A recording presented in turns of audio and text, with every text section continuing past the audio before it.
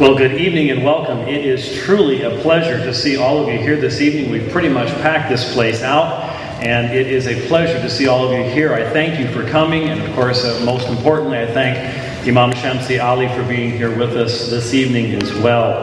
I begin in the name of the Lord Jesus, creator of all things. Bismi Yeshua Rab al-Khaliq Hul. We gather this evening not to compromise the truth, but to honor the truth. I stand before you as one who believes that every person, the sound of my voice, is a creature of God, the Creator, made in His image. The greatest respect that I can give to my fellow creatures is to speak the truth to them. You do not show love for others by compromising the truth. You show love for God and for your fellow men by speaking the truth in love. With the assistance of the Spirit of God and by His grace, I will seek to speak truthfully with you this evening, and I pray you will understand that in so doing, I seek to show you true Christian love and respect. Now, Christians are instructed by their scriptures to speak the truth in love. This is a commandment to every believer in Jesus Christ. And it is interesting to me that one of the 99 beautiful names of Allah in Islam, I believe it's the 51st in most lists, is Al-Haq, the truth. We live in a day when our shared commitment to truth based upon divine revelation and God's unchanging character is not shared by many in our culture.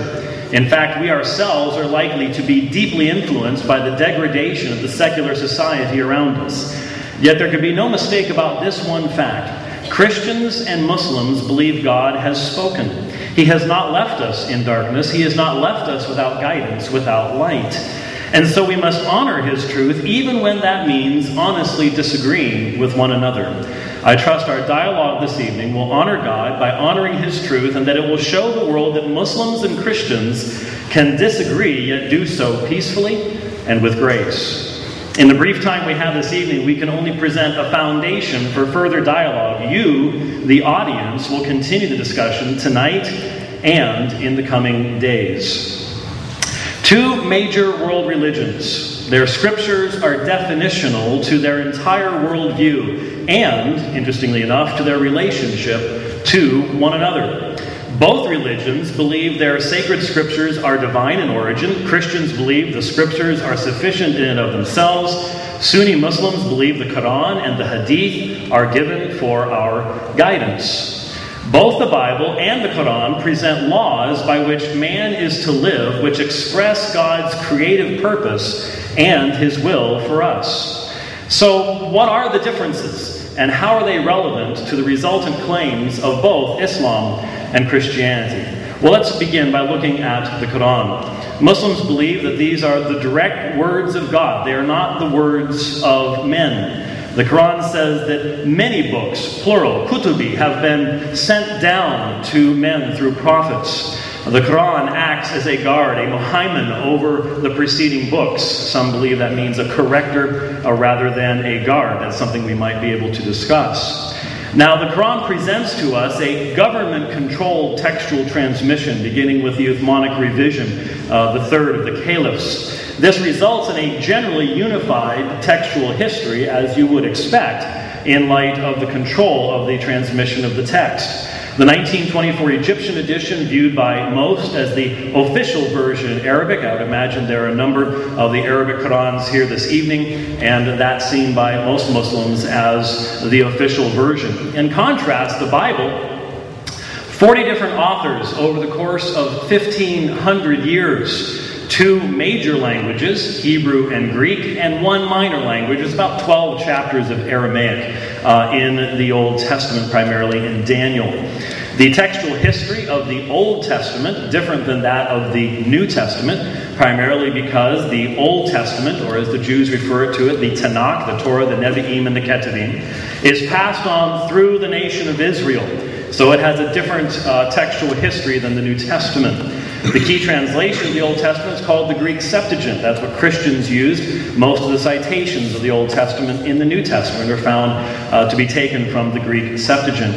Hebrew and Arabic are both Semitic languages based upon mainly triliteral roots. Many of the terms in Arabic familiar to someone who reads Hebrew because they come from the same roots.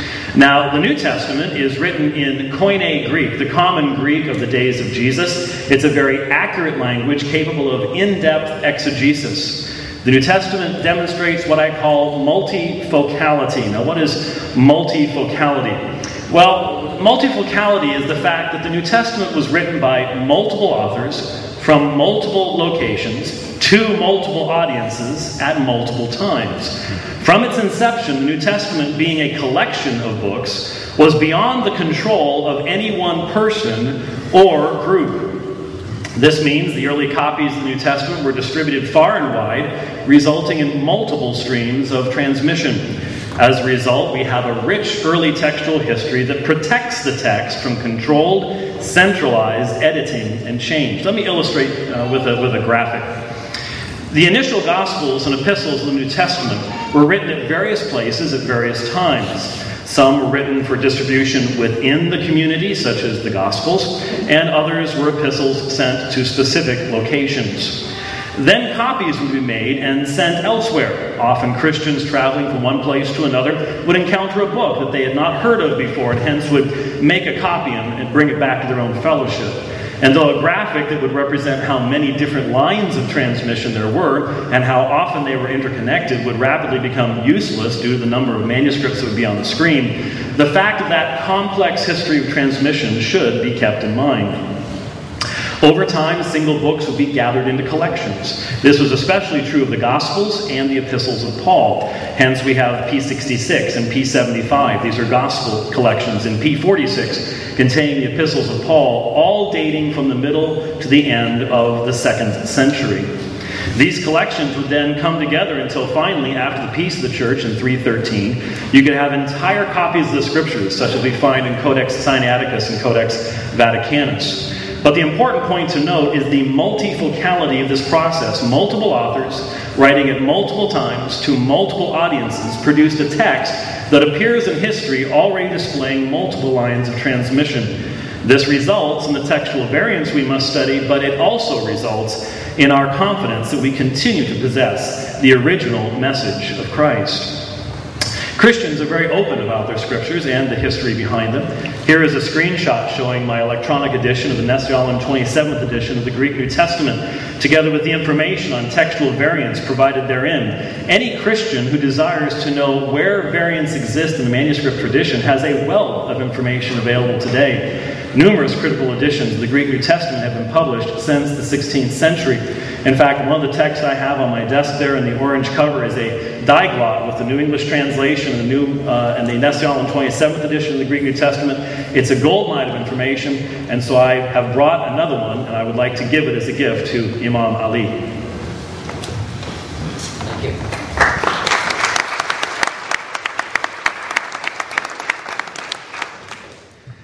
Now, there is a major difference between the centralized governmental control of the collation and transmission of the Quranic text and the non-centralized, non-controlled transmission of the New Testament. Let me read some important citations from Islamic history to illustrate the point that I'm making here. Most of you, especially Muslims, are familiar with this text from Sahih al-Bukhari. Abu Bakr then said to me, Umar has come to me and said, casualties were heavy among the Qurra of the Quran, i.e. those who knew the Quran by heart, on the day of the Battle of Yawmama, and I am afraid that more heavy casualties may take place among the Qurra on other battlefields, please note, whereby a large part of the Quran may be lost.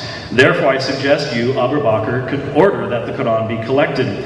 So I started looking for the Quran and collecting it from what was written on palm stalks, thin white stones, and also from the men who knew it by heart, till I found the last verse of Surah Al-Taba, that's Surah 9, with Abi Kuzami al-Ansari, and I did not find it with anybody other than him. Then the complete manuscripts or copy of the Quran remained with Abu Bakr till he died, then with Umar till the end of his life, and then with Hafsa, the daughter of Umar.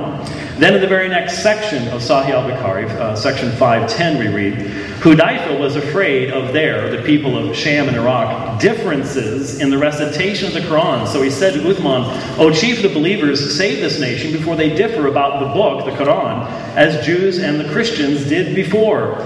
So Uthman sent a message to Hafsa saying, send us the manuscripts of the Quran so we may compile the Quran materials in perfect copies and return the manuscripts to you.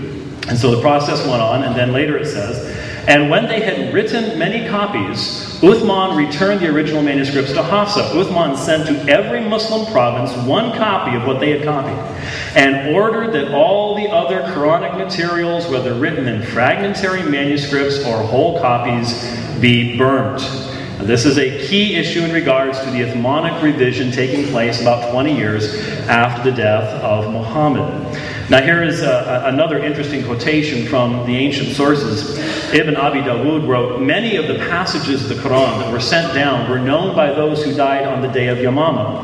But they were not known by those who survived them, nor were they written down, nor had Abu Bakr, Umar, or Uthman by that time collected the Quran, nor were they found with even one person after them. This is one of the early statements that is made.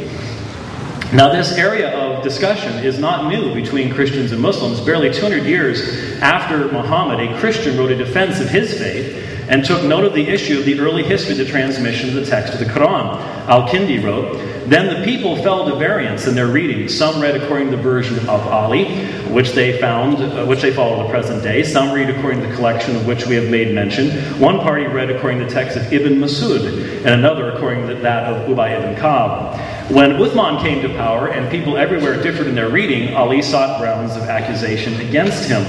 One man would read a verse one way and another man another way, and there was a change in interpolation, some copies having more and some less. When this was represented to Uthman, and the danger urged of division, strife, and apostasy, he thereupon caused to be collected together all the leaves and scraps that he could, together with the copy that was written out at the first. But they did not interfere with that which was in the hands of Ali or of those who followed his reading. Ubay was dead by this time. As for Ibn Masud, this is very interesting, they demanded his exemplar, but he refused to give it up. Notice that Al-Kindi gives very much the same information regarding the motivation of the Uthmanian revision that is found in Al-Bukhari. He likewise makes reference to Ibn Masud's refusal to give in to Uthman's demands. Tradition relates differing stories about the relationship of Ibn Masud and Uthman, but as we will see, the readings of Ibn Masud remained in the manuscript tradition of the Quran for many years. Hence, it seems quite logical that given Ibn Masud being identified as one of the premier qurra by Muhammad himself in the Hadith, he would not have given up his copy of the Quran, but would rather have given his life and compromised in such a fashion. Just one more citation from that time period. It is reported from Ismail ibn Ibrahim, from Ayub, from Nafi, from Ibn Umar, who said, let none of you say, I have acquired the whole of the Quran. How does he know what all of it is when much of the Quran has disappeared? Rather let him say, I have acquired what has survived. Now, many Muslims believe the Quran has no meaningful textual history, that the Quran they possess today is a mirror image of Uthman's revision. But the fact is that there are textual variants in the early copies of the Quran and evidence of an early editing process seeking to remove Ibn Masud and Ubay ibn Ka'b's influence from the Quran. Let's look at a few examples so we have solid facts upon which to base our discussion this evening. Here is a variant found in Surah 3, 158. Here is the actual text. I like to blow it up because my eyesight isn't as good as it used to be. Here is the text under consideration, which speaks of Allah surely gathering those who have died to himself. Here is the same text from Quranic manuscript 328, found in the National Library of France in Paris. This is dated to around 100 years after Hijrah. 100 years after Hijrah. But as reading Hijazi text is hard even for those who read modern Arabic, let's expand the text out a little bit so that you can see it more clearly. Now, what you can see is that the Paris manuscript has an extra aleph, not found in the modern printed Quranic text, but in this case, that extra aleph completely changes the meaning. In the ancient text, it says that those who die will not be gathered to Allah, while the modern 1924 printed text says they will surely be gathered to Allah. Now, please make sure you understand why I point this out. I am not saying we can't figure out the original reading, but I am pointing out how important it is to have a full, unedited, widely dispersed manuscript tradition with which to make such determinations. The fact is that there were competing readings in the earliest centuries of the transmission of the Quran. Specifically, the tradition of Ibn Masud, as well as that of Ubay ibn Ka'b, persisted in the earliest manuscripts long after the Uthmanian attempt to enforce a particular set of readings. This can be seen in the earliest Islamic tradition, for example, in reference to Surah 1793, where Abd al-Razak mentions a tradition from Mujahid. We did not know what a house of ornament, zukruf, was until we saw in the Qira'ah of Ibn Masud a house of gold, dahab. Well, here again is the specific text before us, and then we blow it up so we can see it a little bit more clearly. And then we bring up the current reading up at the top, found in the Uthmanian version, and the current 1924 Egyptian version speaks of a house of ornament, zukruf, while the Ibn Masud reading has a house of gold, dahab. Once again, without the materials destroyed by Uthman, how does one logically and truthfully determine such issues of early variants? Surah 2, Al-Baqarah, verse 222, provides another example, this time based upon the Fogg's palimpsest manuscript. A palimpsest is a manuscript where the original writing has been washed off and another version, or a completely different work, written on the washed leather. Using ultraviolet light, we can often read the original writing. When we read the original text in the Fogg's manuscript at Surah 2:222, which I have here on the top, and compare the current edition, we see not just variation, we see wholesale editing. Words are changed. The word order is changed. Verbal forms are altered. Grammatical terminations changed, etc. This is clear evidence of the continued attempt, at least a century after Uthman, of ridding the Qur'an of the readings of Ibn Masud.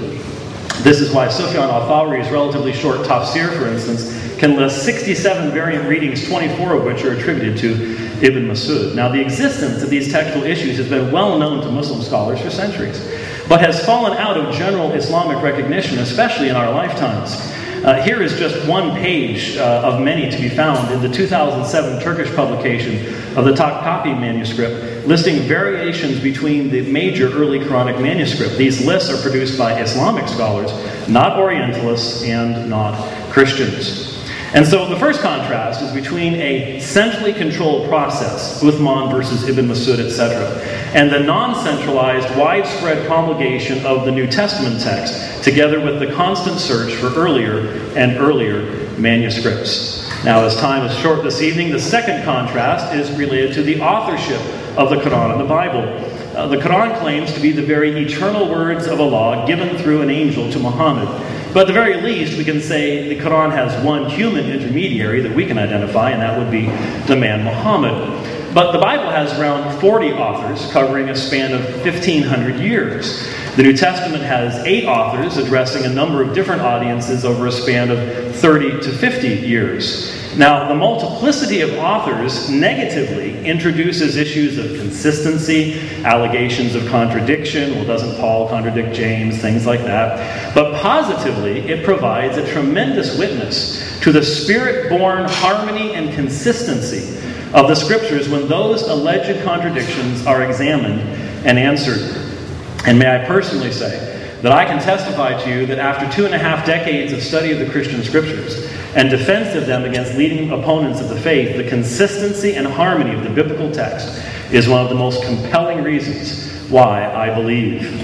The single authorship of the Quran raises questions for me as a Christian relating to the claim that the Quran has eternally existed in heaven. For example, the origination of Surah 33, verses 37 through 38, and Muhammad's marriage to Zainab, the divorced wife of his adopted son Zayd, is just one example that we could look at, that a Christian would look at this and go, how can this be something that was eternally found in heaven when it seems to be so very much connected to events upon earth? Likewise, since the Quran has only one author, how do we handle those Quranic teachings that Christians would reject as being incompatible with all preceding scriptures? Does the author of the Quran show an accurate knowledge, for example, of the doctrine of the Trinity? Now, this is an important question for me anyway, for we must honestly admit this evening that most Muslims understand the Quran to soundly condemn the central elements of the Christian faith, in particular, the Trinity and the deity of Christ. Such beliefs are described as blasphemy by the Quran, an excess in religion, shirk, unbelief, and those who believe such things will experience the fire. Note the words of just one section of Surah Al-Ma'idah, ayah 72 and 73. They do blaspheme who say Allah is Christ, the Son of Mary. But said Christ, O children of Israel, worship Allah, my Lord and your Lord. Whoever joins other gods with Allah, Allah will forbid him the garden. The fire will be his abode. There will for the wrongdoers be no one to help. They do blaspheme who say Allah is one of three in the Trinity. It's literally the word three. For there is no God except one, Allah. If they desist not from their word of blasphemy, verily a grievous penalty will befall the blasphemers among them.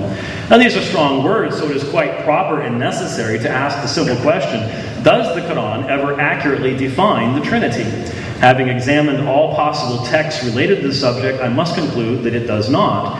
And some passages, such as Surah 5:116, seem to present a completely erroneous understanding of the doctrine of the Trinity. Note the words found in that text. And behold, Allah will say, O Jesus, the son of Mary, didst thou say unto men, worship me and my mother as gods in derogation of Allah? He will say, glory to thee, never could I say what I had no right to say. Had I said such a thing, thou wouldst indeed have known it. Thou knowest what is in my heart, though I know not what is in thine, for thou knowest in full all that is hidden.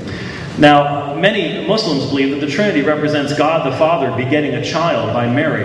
Ahmed Deedat many times misrepresented the Trinity in this way, assuming Christians believe Jesus is an offspring of God, a separate God, one God amongst three. Nothing could be farther from the truth, and one thing is quite certain. What Christians believed about the Trinity was well known in the year AD 600. So even if one disagrees with the Trinity, surely what it is just as knowable and understandable as what Tawhid is to a Muslim. So what is this text talking about? That is a subject that we must discuss. But time is fleeting, so our third contrast, and that is the person of Jesus. Jesus appears in the Old Testament prophetically, long before his advent. He is the central character of the New Testament as the eternal Logos made flesh, as we see in John 1:14. The incarnation is a key difference between us. Christians believe God, who created all things, can enter into his own creation for his own purposes and his own glory. The incarnation is definitional for the Christian faith, but it is rejected a priori by Islamic theology. Yet it was plainly taught in the earliest Christian scriptures, and was surely a part of the Injil that Christians are exhorted to believe and judge by in such places as Surah 5:47. Jesus' ministry is firmly rooted in history. His crucifixion and resurrection formed the very cornerstone of the faith. The Christian proclamation has always been that Jesus died at a particular point in time before many witnesses and rose again the third day. This is not just a myth, a religious story. It took place in history. And every single source rooted in the first 100 years after the crucifixion verifies that claim. The titles given to Jesus in the New Testament include Son of God, the only Son who is God, the monogenes theos, John 1:18, the I Am, the Alpha and the Omega, the Lamb of God, the Lord of Glory, the King of Kings, and the Lord of Lords.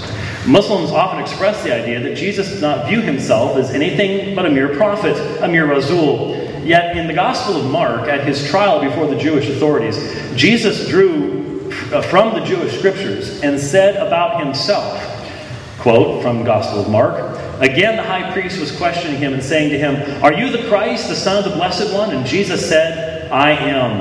And you shall see the Son of Man sitting at the right hand of power and coming with the clouds of heaven.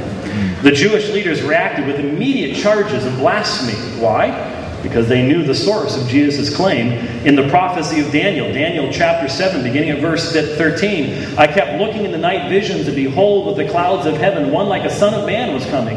And he came up to the Ancient of Days and was presented before him. And to him was given dominion, glory, and a kingdom that all the peoples, nations, and men of every language might serve him. His dominion is an everlasting dominion which will not pass away, and his kingdom is one which will not be destroyed. That is why the Jews understood what Jesus was saying to him and accused him of blasphemy. The crucifixion and resurrection of Jesus becomes the very center point of history itself in the New Testament narrative. In the cross, God glorifies himself by redeeming an undeserving people unto himself. Jesus voluntarily goes to the cross. He gives his life freely so that those who believe in him may have eternal life. His perfect sacrifice frees those who believe in him from sin and gives to them eternal life. For the Christian, Jesus, as the God-man, is prophet, priest, and king. As our high priest, he ever lives to make intercession for his people, guaranteeing to them the benefits of his death. The Bible teaches we are united to him in his death, burial, and resurrection, so that his resurrection becomes the guarantee that we too will rise and enter into the rest of God, all due to what he has done on our behalf. This is why Christians seek to live holy lives, not to earn salvation, but to glorify out of a heart of love the one who has saved us. Now, looking at the Qur'an, Isa appears 25 times in the Qur'an by name, only once in an identifiable location when he is speaking from his cradle. Most scholars believe that that story in Surah 19 is from the Arabic infancy gospel, originally written in Syriac in the 5th or 6th century.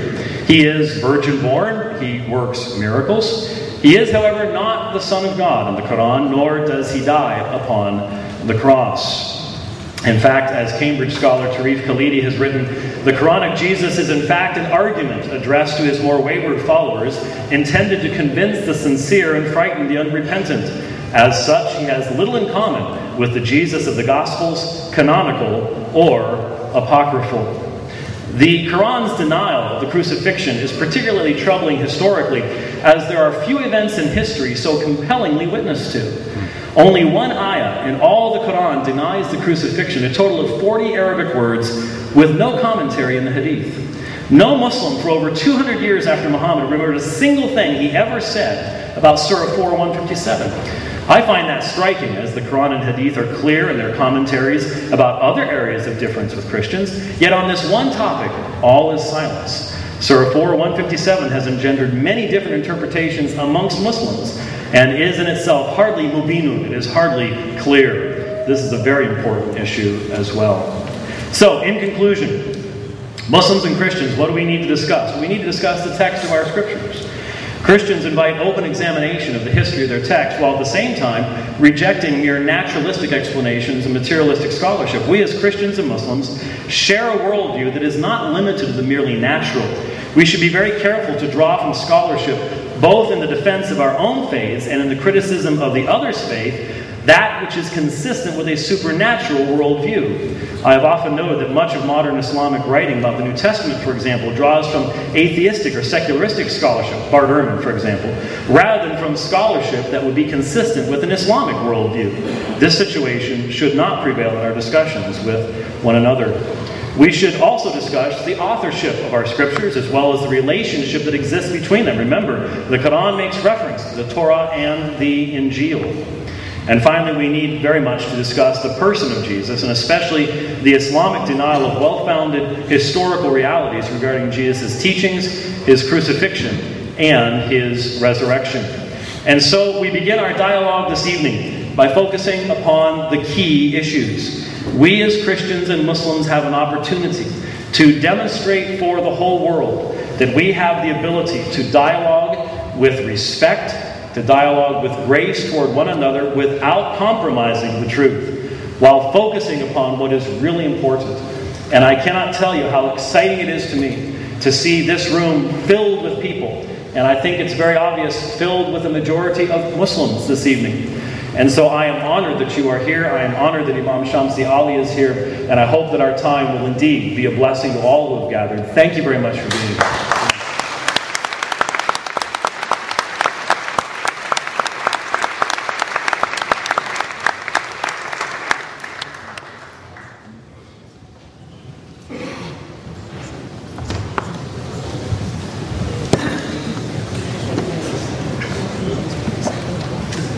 Bismillahirrahmanirrahim. In the name of God, our Creator, most gracious, most merciful, let me begin by greeting you all with the peace greetings, the greetings of all prophets, Abraham, Moses, Jesus, and Muhammad, peace upon them all. Assalamu alaikum wa rahmatullahi wa barakatuh. It is indeed an honor for me to be a part of this evening discussion, especially as my friend Dr. James White had debated over 70 times his opponent. And I have to acknowledge that this is my first time. The topic of our tonight's discussions, or you may call it debate, is Al-Quran and the Bible. I'm certain that any religious belief should be based solidly on its holy book.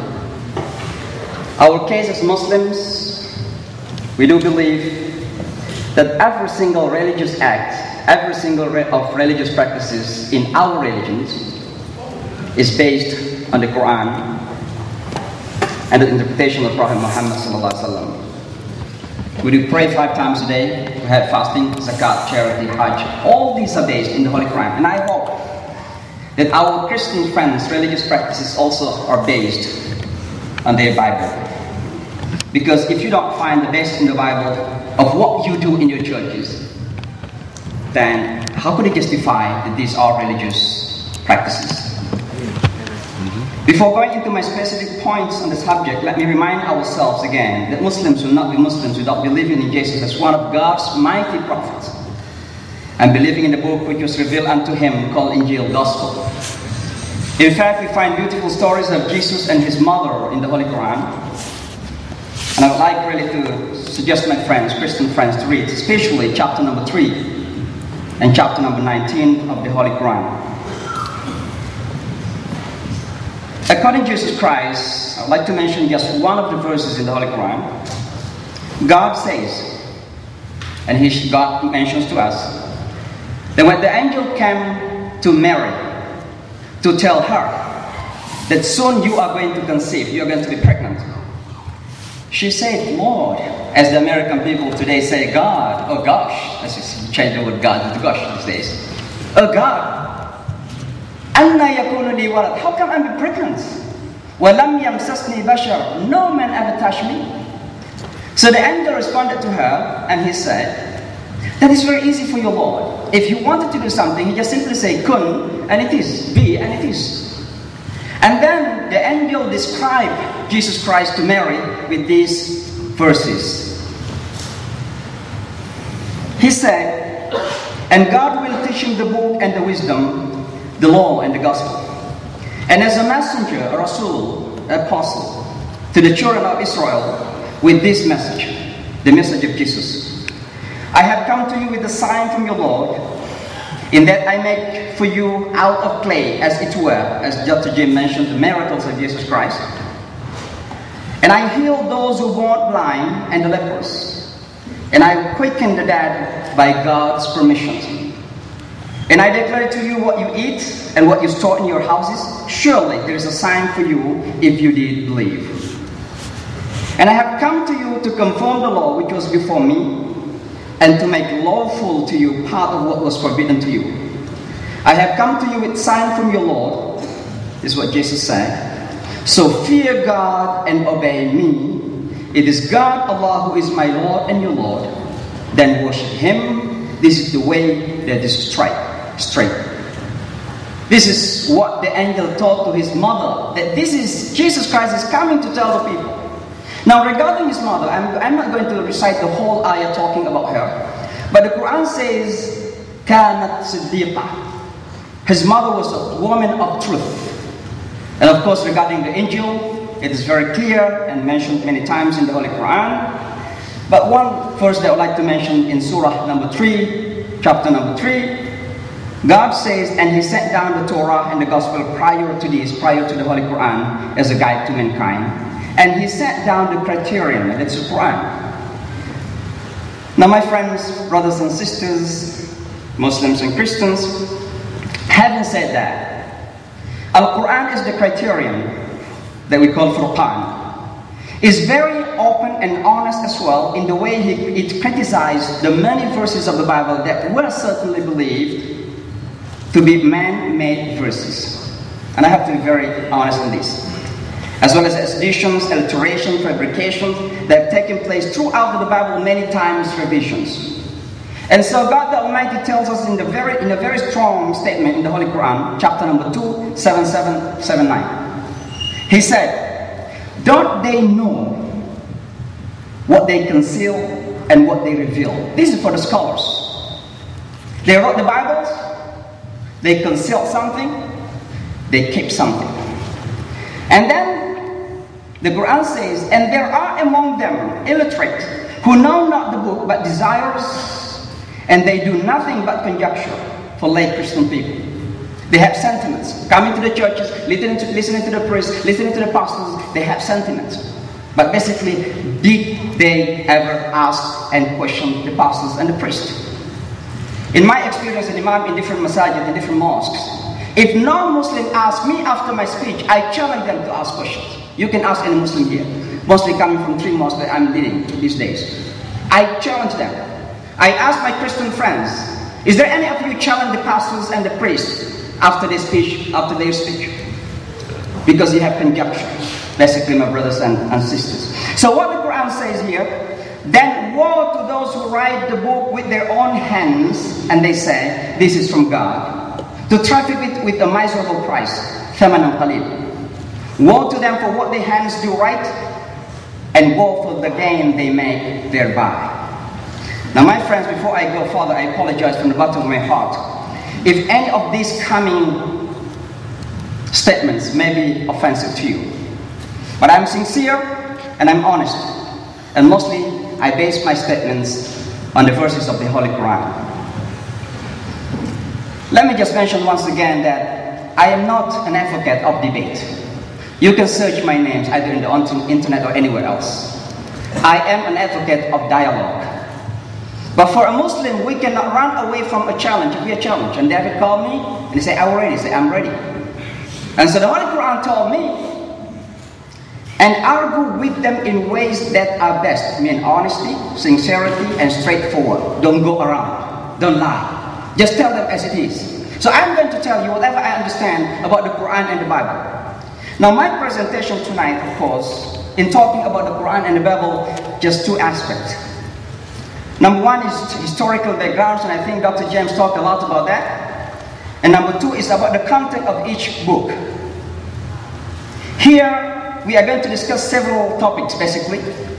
Number 1, its message, what each holy book contains, or contain in regard to the most principles of religious belief.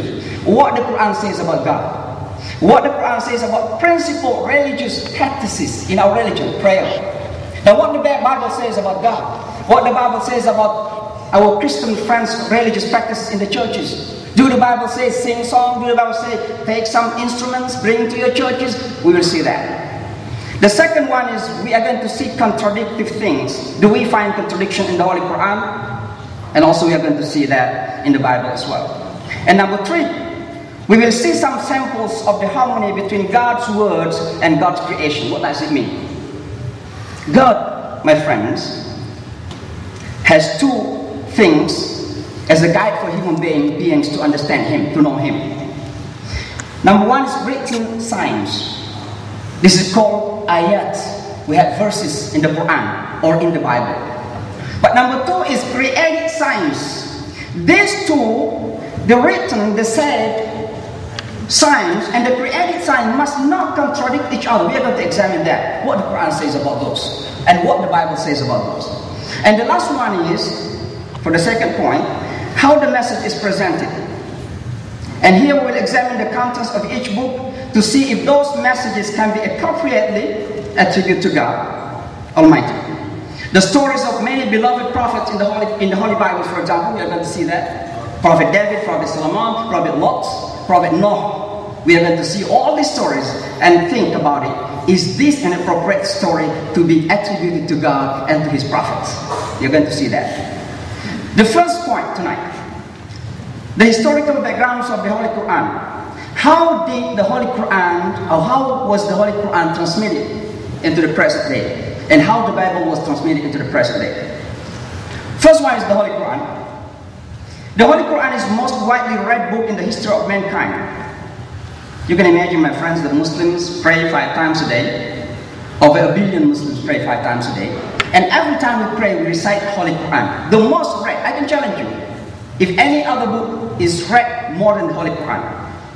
A source of immense inspiration, guidance, and wisdom for over 1.5 billion Muslims all over the world.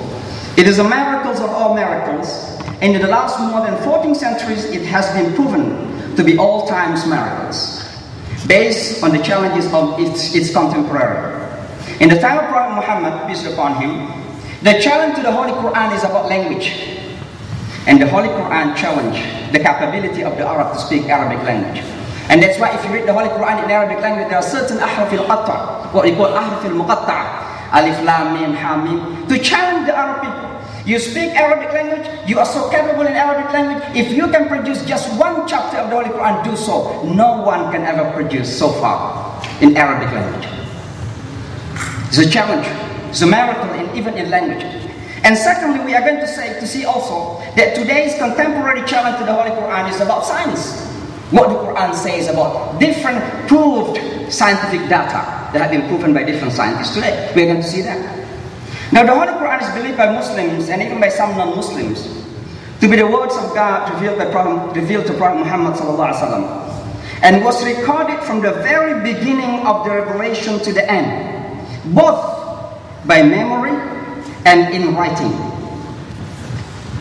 Both these methods of record started during the life of Prophet Muhammad ﷺ and the life of his followers, Sahaba. Dr. James mentioned about Uthman time. We are going to mention some others basically before that. In fact, Prophet Muhammad himself dictated each verse and each surah, each chapter, how to place it, where, how to start, what is the second, what is the third, what is the end.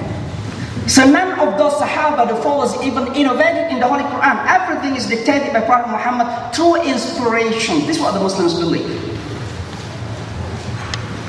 In the hadith, Ibn Abbas report that Uthman ibn Affan said, when the Prophet received a revelation, he would call a companion to write it down and tell them where to place the verse in the Holy Quranic order. This is mentioned in the Kanzul Amal.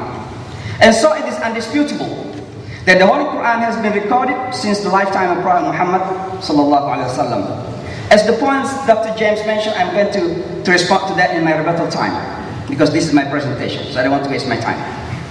Now, in the time of Khalifa Abu Bakr, the first caliph, the first Muslim leader when Prophet Muhammad died, there's a problem at the time took place. That there is a war called Yamama battle. And there was a lot of Muslims who memorized the Holy Quran died at the time, more than 70. So Umar was so concerned, he came to Abu Bakr and said, or Caliph, or Amir al-Mu'minin, or the Muslim leader, many Muslims who memorized the Holy Quran died. Why you don't compile the Holy Quran in one volume, in one holy book, in one book? Because at the time it was scattered to different materials. And Abu Bakr accepted that, and it is the beginning of the compilation of the Holy Quran in the form of a book in the time of Abu Bakr. Just years after Prophet Muhammad died, basically. Now coming to Uthman also, when Uthman became the leader of the Muslim state expanded to many places, including Azerbaijan, Ukraine, and all these places, basically. So what happened is, many newcomers to Islam did not understand Arabic language. So when they recite Arabic Quran, they recited on different pronunciations. Dr. Jem mentions versions. I think there's a difference between pronunciation and versions. We're going to talk about it. We're going to respond to that question, to that point, basically. But my point here, that even the time of Umar, it was not a new version of the Holy Quran written by Umar Allahu anhu and by the Sahaba that he assigned, Zayd bin Thabit, Zubair, Abdullah bin Zubair, Sa'id bin Al-As, Abdurrahman bin Harith. These are the four individuals assigned by Umar to record the Holy Quran when those 70 Sahaba died in the Battle of Yamama. Now my brothers and sisters, the point I'd like to mention here, that I can assure you that throughout the history, and I have those Quran Firdaus, I don't know how many of those, 1, 2, 3, 4, 5. All those 5 Arabic Qurans were printed in different countries. I wanted to show me any one word that different. Printed in Pakistan, in India, in Syria, in Indonesia, and here in the United States. Show me any one word in those Arabic Qurans are different. You will not find it. While I bring with me different Bibles here, different versions, including the new one that has been presented to me by Dr. James, I can assure you a lot of difference. I can read it to you tonight even. But let me just come directly to the Holy Bible. Let me begin by quoting the most widely used version of the Bible today, called the Revised Standard Version. The authors wrote the following, and I'm just reading to you. You can go to the author, to the Revised Version, and read it. The Revised Standard Version of the Bible is an authorized revision of the American Standard Versions, published in 1901, which is a revision of King James, published 1611. The King James Version had to compete with the Geneva Bibles, 1560, in popular use, but in the end it prevailed, and for more than 2.5 centuries, you can imagine. And these days, Dr. James White basically criticized this Bible, King James Bible. For more than 2.5 centuries, Christians have been misled by the King James Version. And Dr. James criticized this. But what the new version says has great defect. Not only has great defect, so many and so serious. The problem that King James has, so many and so serious. So this is the new one, the American Standard Version. But what happened is, again, the task was undertaken by authority of the Church of England in 1870. That the English Revised Version of the Bible that was published in the American another revisions have been conducted, and it was the council appointed a committee of scholars to have charge of the text of the American Standard Version and undertake inquiry as to whether further revisions is necessary. In other words, King James were revised. Now the new revision is coming. The committee appointed scholars to revise the new one again. I'm not going to read all this, but my point to you that all these revisions are an indication very clearly that there's a lot of changes.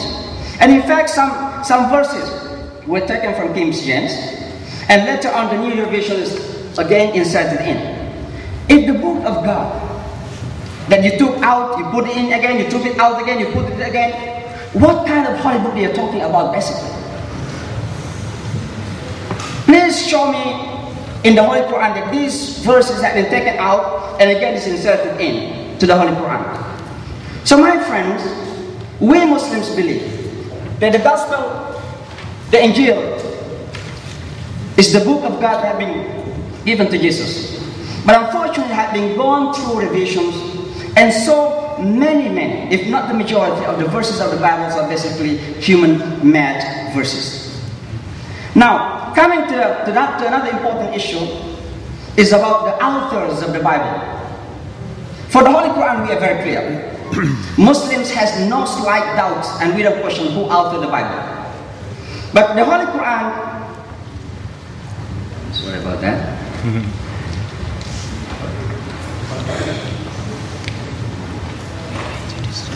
While the Holy Quran witnessed to itself as the Word of God, the authors of the Holy Bible are mostly or almost all of them are not known. Now about the Holy Quran, what God says, نَحْنُ نَزَّلْنَا عَلَيْكَ الذِّكْرَ وَإِنَّا لَهُ لَحَافِظُونَ. Muhammad, we indeed sent down the book to you. There are many verses. You can chapter number 4 or 105, chapter number 65, 55, Ar-Rahman, Allama al-Quran, the merciful God who taught the Holy Quran. Even Muhammad is mentioned in the Holy Quran. Muhammad did not speak out of his desires. وَمَا يَنْطِقُ عَنِ الْهَوَىٰ.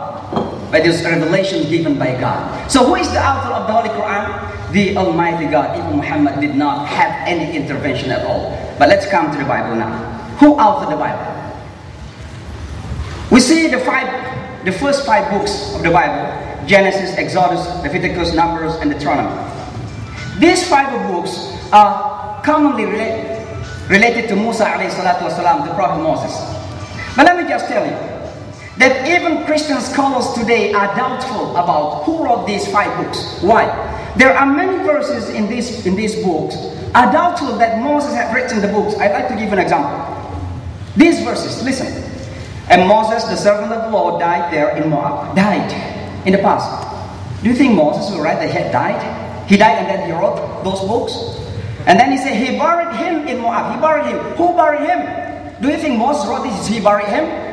This verse is just simply impossible to be written by Moses. So these 5 books are written by unknown. Now, even if you read the Revised Standard Versions, the books of the Bible, The following is written concerning the authorship of over 1/3 of remaining books of the Old Testament. Judges, it says possibly Samuel, possibly. Ruth, perhaps Samuel. First Samuel, unknown. First King, unknown. Second Kings, unknown. First Chronicles, unknown. Job, unknown. Ecclesiastes, doubtful. All are doubtful, unknown. So who authored these books? Nobody knows so far. When we come to the New Testament, the Gospel, Mark is considered the oldest Testament. But again, the Mark which is very popular, it is not the Mark, the disciple of Jesus Christ. At the end, many scholars say that even this name Mark is not known to everybody. This is the same issue to the 3 other New Testaments, my brothers and sisters. So let me end this point with a verse from the Holy Qur'an, chapter number 378. There is among them a section who distorts the book with their tongues. You would think it is a part of a book, but it is not a part of the book. And they say it is from God. It is not from God. It is they who tell a lie against God, and well, they know it.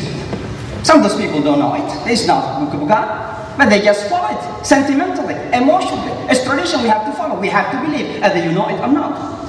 Now, coming to the second point tonight that I'm going to mention to you is about the contents of both books. The most important points of the content is about the principles of religions. When you talk about the Quran, what the Quran says about God the Almighty. When you talk about the Bible, what the Bible says about your God. I'm not going to mention all of you, but in the Holy Quran, everything is clear. It doesn't need any interpretation. From the beginning, Bismillahirrahmanirrahim, in the name of Allah, most gracious, most merciful. Isn't it a very clear concept of God? Alhamdulillahi Rabbil Alameen, praise be to the Lord of the universe. He is the creator of the universe. Ar-Rahman Ar-Rahim, the merciful, the gracious. Maliki Yawmiddin, the king of the day of judgment. Is there anything you need for any interpretation? Everything in the Holy Quran is clear about God. Qul huwallahu ahad. Dr. James criticized a lot or talk about this. But coming to the Bible, my friends, what the Bible says about God. At the end is confusion. Because many verses in the Bible clearly, in a very clear, straight point, that God is one. And we can mention that, for example, even Mark 12, New Testament, Mark 12, 29 to 30, what Jesus says. And he answered to his disciples, and Jesus answered him, the first of all commandments is, hear, O Israel, the Lord our God is one Lord, is one Lord. And thou shalt love the Lord thy God with all thy heart, and with all thy soul, and all thy mind, and with all thy strength. This is the first commandment. Even Jesus said to his people, there's only one God. And there are many verses in the Holy Quran, in the Holy Bible, talk about one God. But suddenly we find today, the Christian concept is about Trinity. That 1 in 3 individuals. Where is this coming from? Where is this coming from? Some verses might be mentioned, but let me just give one example because of the time. Matthew 29:19. What this says, Matthew 29:19. Go ye therefore, and teach all nations, baptizing them in the name of the Father, the Son, and the Holy Ghost. If I say to a Muslim, my brother, go out, preach Islam in the name of Allah, Muhammad, and the truth. Should we believe that they are one God, they are all God in oneness, in Trinity? Of course not.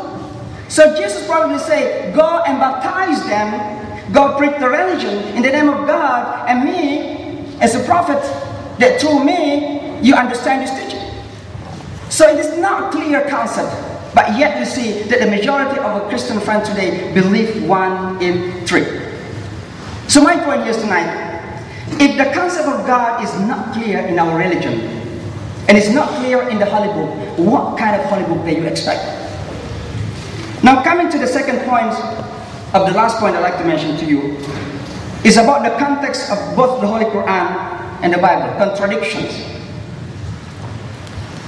Of course, Dr. James might provide again, and it is the forced contradiction that might be according to his understanding, that these are contradiction verses. He can provide it to me, I can respond it later on. But I can assure you that from the beginning until the end of the Holy Quran, you will never find any contradictions. Because there are two possibilities here. Let me just give you an example. If God says that Shamsi Ali is an American, okay, tall, blue eyes, blonde, and then on the other hand God says that Shamsi Ali is short, brown, black eyes, black hair, Asian type, this cannot be reconciled. There must be both lies, or either of one is true and one is wrong. But if God says Shamsi Ali is an American, that might be reconciled. I may be Indonesian born, but I'm an American citizen. Or I have double citizenship. So either you can reconcile the verses of God, or you cannot. And we'll see that some.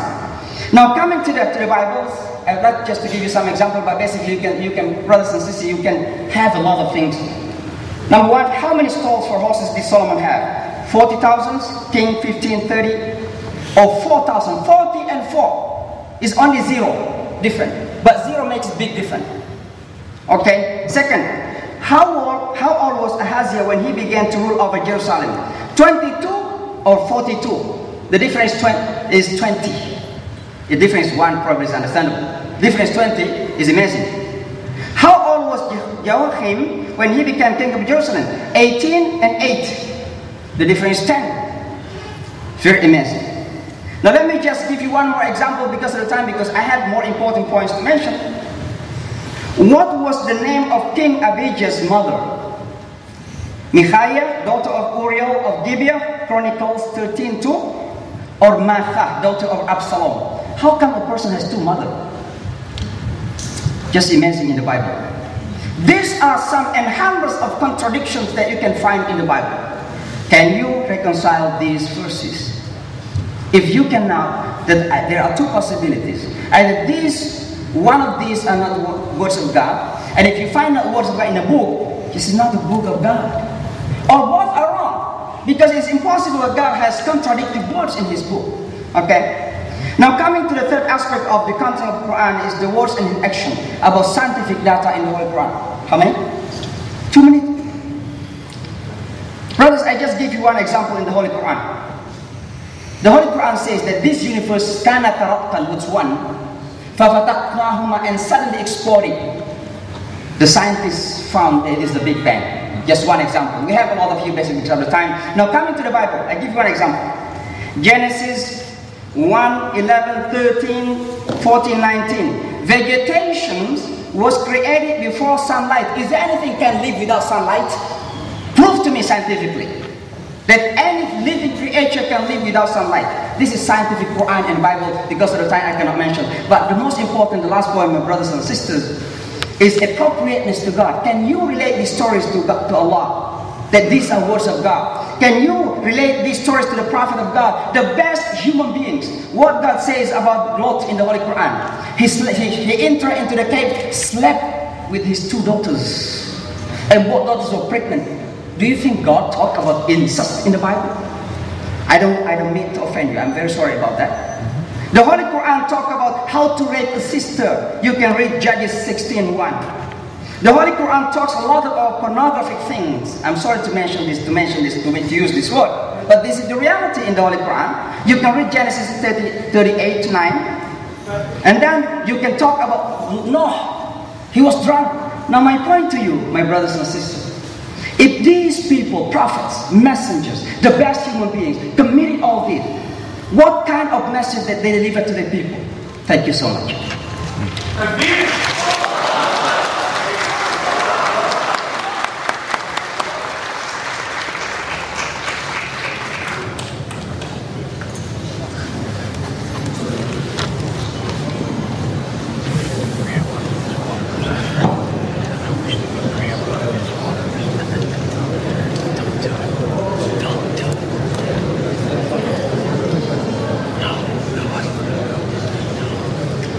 All right, 10 minutes is a very short period of time. If I could have your attention, please. Numbers of things to respond to here. I would simply point out that none of the issues that I raised with the early text of the Quran had anything to do, in point of fact, with mere pronunciation differences. They were razm differences. They were reading differences in the text of the Qur'an. Hence, they really are not just matters of pronunciation. There also was a discussion of how Qur'ans printed in different places all read the same. That's comparing apples and oranges when you talk about different versions of the Bible. For example, if you were to compare the Pickthall's translation of the Quran with Yusuf Ali's translation of the Quran with Assad's translation of the Quran, that would be a relevant comparison to the various versions of the Bible that are found. By the way, the RSV is in no way, shape, or form anywhere near the most popular translation that is available today, and the vast majority of notes in the RSV are exceptionally liberal and not overly relevant. Christians, I never said that Christians were misled by the KJV. My book is not against the KJV, it is against those who make the KJV the only Bible, including making the English translation superior to the Greek and Hebrew originals. Then we had a discussion of how most of the authors of the Bible are unknown. Well, that's quite true. The Bible nowhere says that you have to know who the author is for God to give revelation. We believe that revelation comes very differently than Muslims do. This also connects with the last statement about how the Bible is very honest about the sinfulness of men that God used in the past. Yes, the Bible is very honest in discussing those things. That's because that's how we as humans live. And the Bible is very straightforward and open about our sin and our need of a Savior. But directly related to this is the idea that if a man is sinful, then revelation couldn't come through him, and that is not anywhere taught in the Scriptures. Revelation comes from God. Men spoke from God as they're carried along by the Holy Spirit. It is not their personal holiness that guarantees the truthfulness of the Word of God. It is the Spirit of God Himself. It is interesting that it was pointed out that most of the Old Testament books, we don't know who wrote them. That is quite true. And yet in Sahih al-Bukhari, we are told that when the Torah was brought in before Muhammad, he removed himself from the pillow upon which he was seated, had the Torah placed upon the pillow. And what did he say in Sahih al-Bukhari? You Muslims know. He said, I believe all that is in this Torah. Now we know exactly what the Torah read in the 7th century, just as we know exactly what the New Testament, the Injil, was in the 7th century as well. And it is exactly what we have today. And so if that is going to be a problem, then you have to ask yourself a question. How did Muhammad say, I believe what is in this Torah, when you are saying that because we don't know who the authors are, somehow it is non-authoritative? It was mentioned that we have Moses' death mentioned in the Pentateuch. That is quite true. The idea is that, even though Jesus himself identified these as the words of Jesus, and I would assume you would believe that Jesus as a Rasul would not be in error in his statements about this. He specifically said, Moses wrote these things for you, he did these things for you. It does not follow that after his death, someone else cannot compile these things and even record his death and have that to be inspired Scripture. Again, there's no objection to be found there. I think it's a very narrow view of Scripture to go that direction. We had a citation in Mark chapter 12, the Shema Yisrael, Yahweh Eloheinu, Yahweh Echad. Hear, O Israel, Yahweh is our God, Yahweh is one. Echad, the very same term that is found in Surah 112, Ayah 3. Lem Yeled Walam Yulad. Before that it is said that He is Echad, He is one. We believe that God is one. Amen. The doctrine of the Trinity begins with absolute monotheism. We believe God is one. It is a misrepresentation of the doctrine of the Trinity to say that we divide the nature of God up into 3 separate gods. That's why I raised the issue. Does the Qur'an show an accurate knowledge of what the doctrine of the Trinity is? It was well known at that time. I can demonstrate that beyond all question. So if the Qur'an is speaking of the Christian doctrine of the Trinity, it should do so accurately in that context. We were asked about what's the difference between 40,000 and 4,000 stalls. It's the exact same difference as I showed you in Surah 3:158 between whether Allah gathers people or does not gather people to Himself. One letter in Hebrew. Remember, Hebrew is a language that used letters to represent numbers. And so that would be one small difference in the text. We do not claim that there are not human beings that were involved in the transmission of the text. My point has always been, there were with the Quran as well. And remember, if you have textual variants in the Quran that has only been around since 632 at the earliest, and we're looking at the Old Testament, which was, at that point, that particular section would at least be at least 700 years before Christ, you're looking at a 1,300-year difference of 1,300 years being passed on by hand. And once again, since the Lord Jesus Himself quoted from the Old Testament and demonstrated it was the very words of God, should we not take His word as final in this? He certainly believed that those things were the case. We also had question about, well, who is the mother of such and such a person? We need to recognize that in the ancient world, genealogies were constructed to make a point. If you compare the genealogy of Jesus in Matthew and Luke, you'll find numerous differences. Why? Because each writer is seeking to make a point. And it was not considered improper, for example, to refer to a grandfather or even a granduncle in a person's genealogy. There are numerous excellent works that have been written on the numbers of the Hebrew kings, the genealogies in the Old Testament, and these things can be demonstrated to be harmonious with one another if you will allow the text to speak for themselves. Now, we had the regular assertion, which the Qur'an itself makes, made concerning, just show us one surah that is like unto the Qur'an. It simply cannot be done. And I think some of the statements about linguistic miracles and things like that may have been being referred to there, but it really wasn't brought out. I'd like to read you just one short surah of the Qur'an, and then compare it with a section from the Bible. This is Surah 105, and here's what it says. Have you not seen how your Lord dealt with the people of the elephants? Did he not bring their plan to naught? And he sent against them swarms of birds, which smote them with stones of baked clay, and made them like straw eaten up by cattle. There is the entire surah. Now let me compare that with one of the hymns of the early church, of the Christians, the Carmen Christi in Philippians chapter 2, verses 5 through 11. Have this attitude in yourselves, which was also in Christ Jesus, who, although he existed in the very form of God, did not consider equality with God a thing to be grasped or held on to, but he made himself of no reputation, taking on the form of a servant, being made in the likeness of men. And he became obedient, even obedient to the point of death on the cross. Therefore also God highly exalted him and gave him the name which is above every name, that the name of Jesus every knee should bow and every tongue should confess, all to the glory of God the Father. I would say to you that since we look at things in a subjective fashion, that we might well demonstrate that that is significantly more superior to what we have in Surah 105. Now I know that there is going to be prayers right after, maybe in between these two we'll finish rebuttals. We will be having prayers. So if you want to just hold on, we'll be able to continue with the debate and be able to do that. We'll be able to do prayers afterwards. So it'll be according to what the Imam is saying. So we don't want everyone to be leaving. Now finally, and very briefly, and it doesn't look like that's going to stop anybody, but I'll continue talking to the rest of the folks. I did want to make one reference to the assertion that the Qur'an teaches things very, very clearly, specifically the corruption of the New Testament, and that was in Surah 2, 77 through 79. I think there's another way of understanding that particular surah, but I would simply like to ask a question of Imam Shamsi Ali, and maybe yourself as well, those of you who are still here listening anyways. And specifically in Surah 5, beginning at 46, well, actually, I'd like to back up. Surah 5:44, we read, Surely we revealed the Torah, wherein is guidance and light. Thereby did prophets who had submitted themselves to Allah judge for the Judaized folk, and so did the scholars and jurists. They judged by the book of Allah, for they had been entrusted to keep it and bear witness to it. So Jews, do not fear human beings, but fear me, and do not barter away my signs for trivial gain. Those who do not judge by what Allah has revealed are indeed the unbelievers. It sounds to me like the Jews possessed what God had revealed to him. Certainly Muhammad thought that way when he said, I believe what is in the Torah. And he continues on to say, and therein we had ordained for them a life for a life, an eye for an eye, and a nose for a nose, and an ear for an ear, and a tooth for a tooth. That's from Deuteronomy chapter 20, or Exodus chapter 21. And so the point is that at the day of Muhammad, he is specifically stating that the Jews possessed what Allah had sent, and if they don't believe what has been given to them, then they are unbelievers.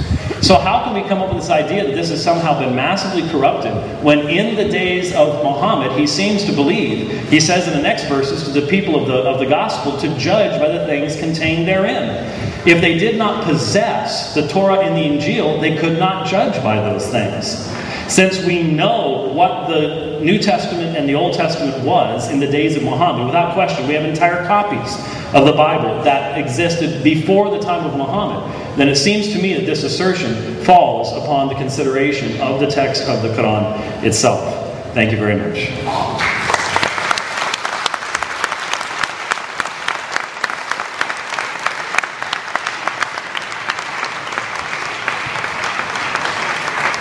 Very sorry that we have to stop, and this is just one of the